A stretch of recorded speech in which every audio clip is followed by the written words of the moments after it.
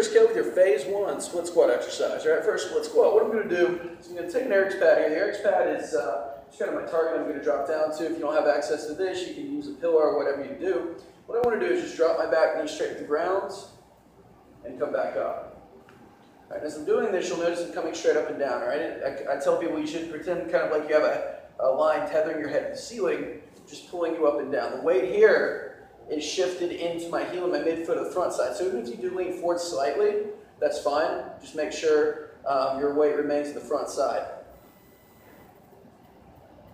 Now, to make this exercise harder, what we can do is take a dumbbell and hold it in a goblet position. So notice it's like I'm drinking from a goblet. Okay, we're going to take it over here. Again, I'm going to drop my back knee straight to the ground. Should I do the other side? So equally distribute the work here.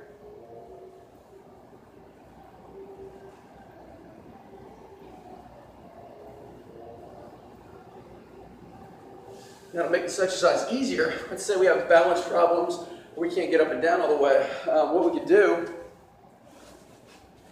is simply elevate. Okay, this is one thing, if you can't get down all the way, just put another Eric's pad or just something, a mat that you can drop down to so you sort of reduce the range of motion a bit. Okay, what I can also do if balance is an issue is I can hold on to a stick or a wall. Just give me a little bit of support as I'm coming up and down.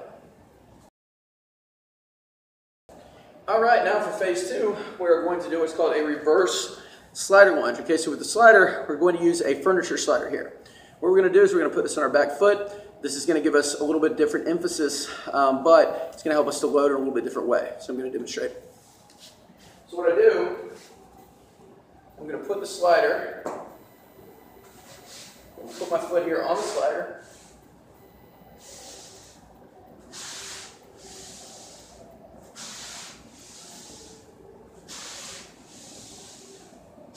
Okay, so with this, I want you to think about pressing through the heel of the midfoot and kind of pulling the slider up with your front leg.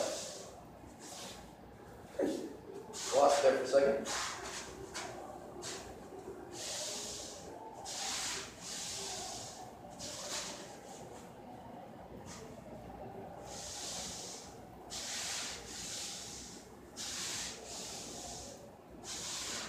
All right, now, so in order to load our reverse slider lunge, what we're going to do is we are going to take a weight and we're going to hold it in an offset position. So rather than holding it goblet style, I'm going to hold it to my side, okay? I'm going to hold it in the side that's sliding back. And what I'm going to do, simply slide back, stand up, slide back, stand up, slide back, stand up, slide back, stand up. We can also use a kettlebell to do the same thing, but that's our phase 2.